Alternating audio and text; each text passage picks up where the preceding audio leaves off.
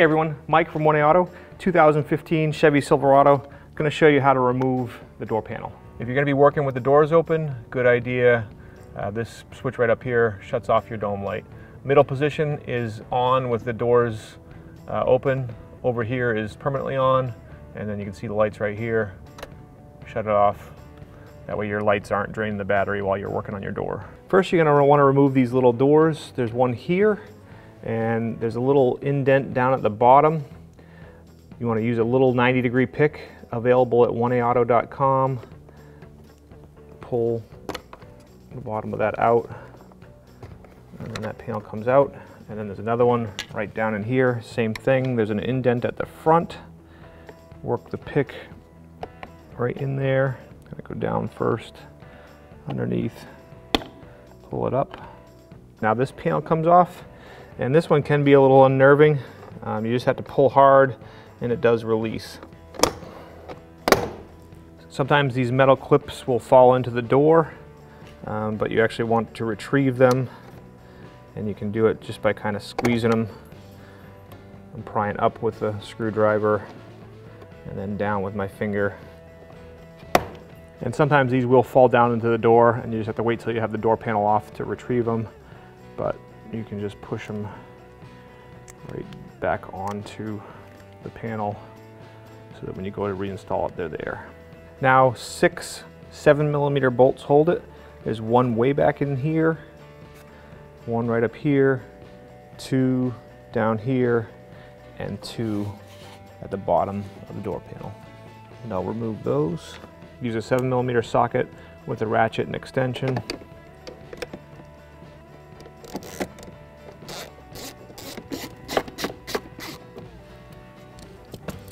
All right, so we've got the 6 bolts out. This part can be the worst part because now it's just clipped in place, but these clips can really hold on tight sometimes. I just work my hand underneath this corner, and then I grab right here and I just give a good pull. Okay, and then there's clips all the way up at the top that release.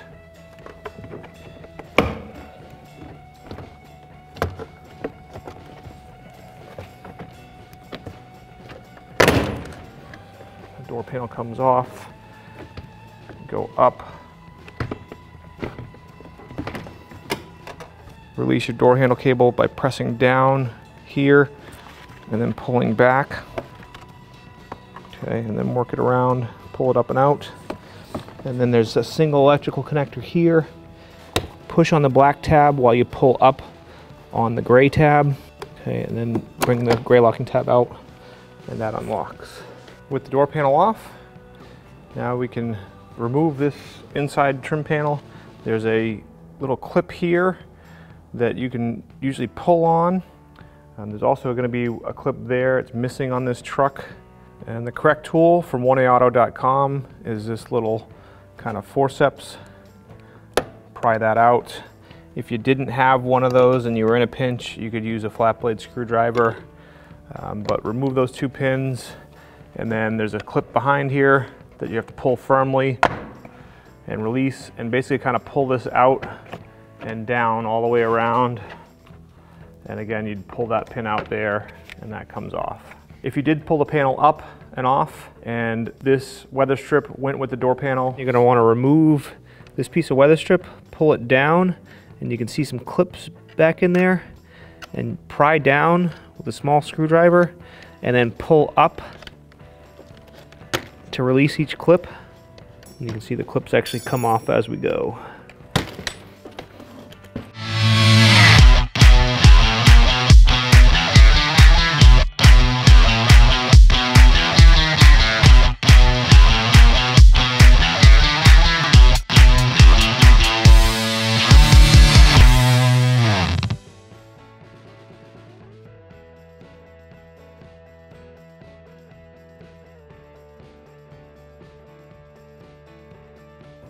If your door lock fell out of place, just put it back up into place. And then these clips slide back down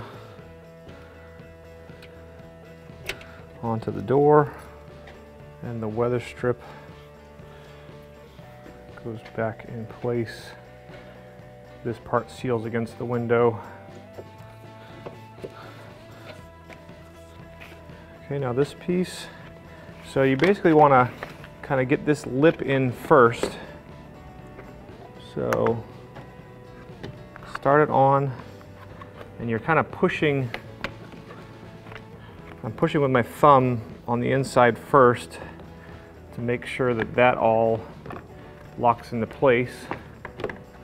And then up here, just make sure that pushes in and locks.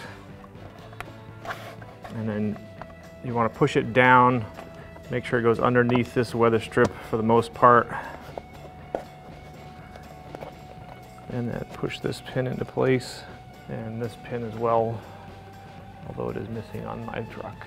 And this weather strip should really be outside of the molding. So you may just have to kind of work it with your fingers up and around.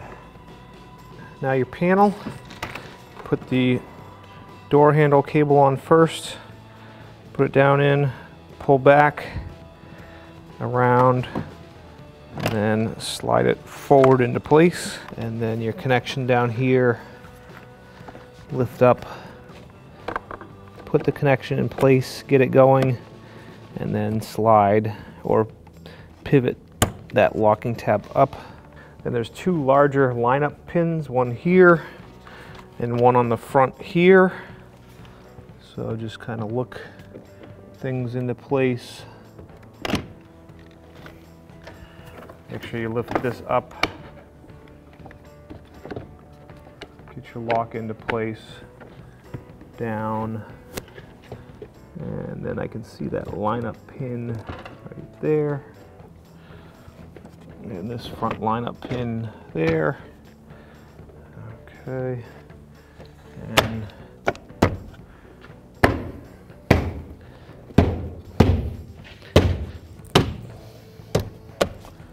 it locks into place.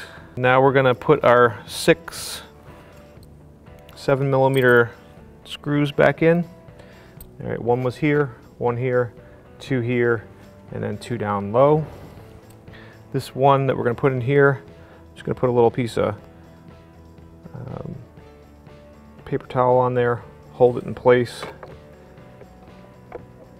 put it in, start it going, and I'll start the rest of them. All right, now we'll tighten those up. And you don't want to get these too tight, get them nice and firm, and that's good. They're only going into plastic. Panels back in, curves the soft corners at the top, pushes into place, and then the little notch goes in the front, into place. And then this panel, once you've put your clips back on, you're going to put the top up and in and snap it back in place. Thanks for watching. Visit 1AAuto.com, your place for DIY auto repairs, for great parts, great service, and more content.